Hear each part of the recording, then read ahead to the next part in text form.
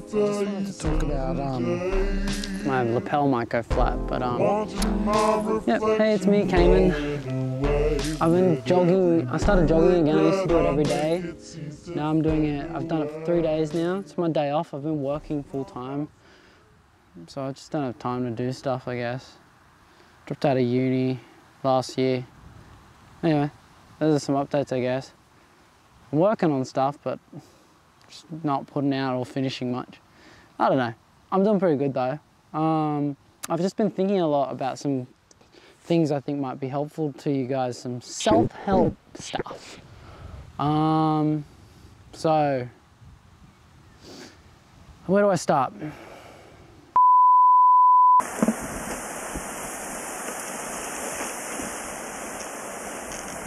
So, everything keeps going wrong with this freaking video. I'm just going to cut it wherever the audio freaking cut out. Oh, this is getting annoying. Far out. The video keeps cutting out. I keep getting the audio, the microphones went flat, the angles keep getting messed up. I'm just going to try to get this all out there. One of the first things I reckon can help with depression is when you self-talk, you know, how you talk to yourself, and like in your head, you can kind of, if you go into an experience feeling bad, you'll have a bad experience, but if you feel good and you go into an experience, you'll have a better experience overall, even if it was a bad experience, like it'll be a better one than if you were feeling bad beforehand. I don't know, you can kind of use this, so like, for example, this doesn't always fit the case, but for example, it's like, try to find, like, life is work, right? You get so sad, you're like, oh, KAYMIN, I hate my life. All I do is work, and then I'm gonna die. And it's like, that's pretty rough, man. But life is work. Every day we have to work, whether we like it or not. That means we would have to, in the old times, we'd have to hunt for food, for meat, for grow on our farms, and fight the other tribes, and you know, blah blah blah. And now it's like, yes, life is work. We have to pay bills, we have to be grown-ups, we have to have kids, we have to go out and date, actively date, and then we have to actively, you know, pursue meaning in our lives and find vices and blah blah blah, you know, fulfill our vices and all this stuff, everything, and fight our vices. Like, life is work. No matter what we do, there is suffering. But you can mitigate it to a minimal with the more work you put in. And it's kind of like, try to find purpose. Because when it gets overwhelming, when you're depressed, that kind of work gets overwhelming. You can't eat, sleep right, you know? Like, so try to find purpose. Try to find purpose in your work. And then through that work, you will find your life's purpose. Your life purpose doesn't have to be your life purpose for the rest of your life. Sometimes it can just be for the next week or two, or the next month, or the next year, to stop you from hurting yourself. You know, it can be the purpose of this work, because everything has a purpose in this place in the universe. You know, I have to get why I want to get up in the morning. That's work. I want to brush my teeth. I want to eat food. This is all work. I can't be bothered. I have a job that I don't like and I have to do it every day. This is work. But guess what? There's a purpose in all these things. I need to wake up in the morning so I can eat a yummy breakfast. I need a yummy breakfast so I can get through the day. I need to get through the day because I need to get to the next day. It's because I need to find my life's purpose. You know, I need to brush my teeth because I want a clean mouth. It feels nice.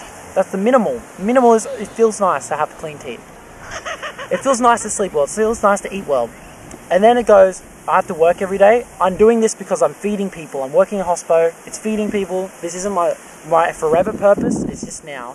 And it's paying the bills so I can get on top of my life stuff. So I can save money to get what I want. To get a degree or to move to a nicer place. You know, find purpose in your work. And then through that work, you will find your life's purpose.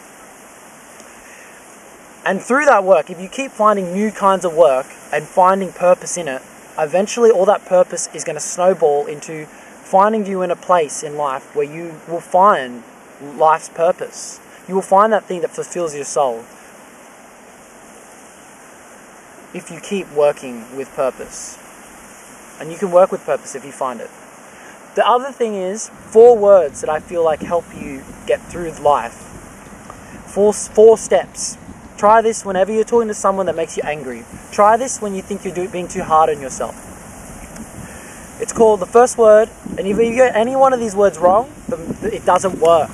But if you get them all right, it's a sustained optimism, sustained love.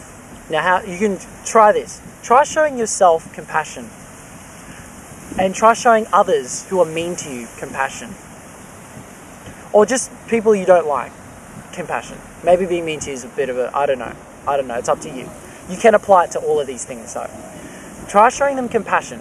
Through compassion you will give yourself the leeway, the wiggle room to start to understand them. Start to understand yourself. Why am I doing this to myself? Why?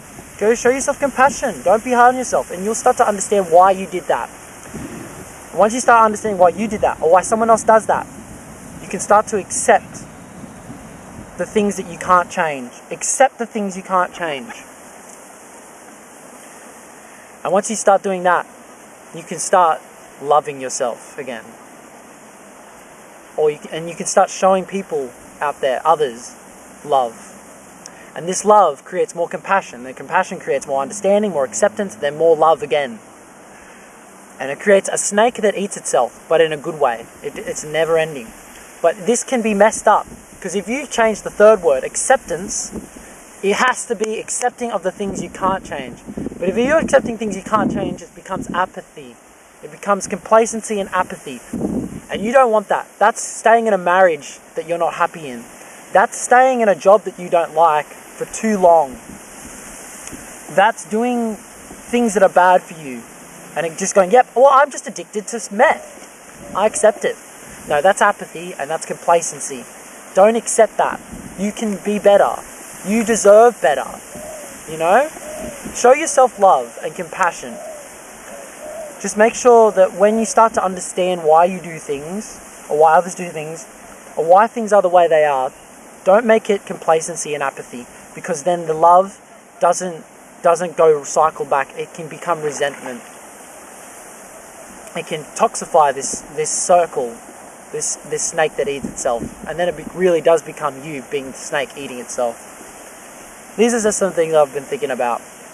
I'm gonna go get something to eat now. Alright, see ya.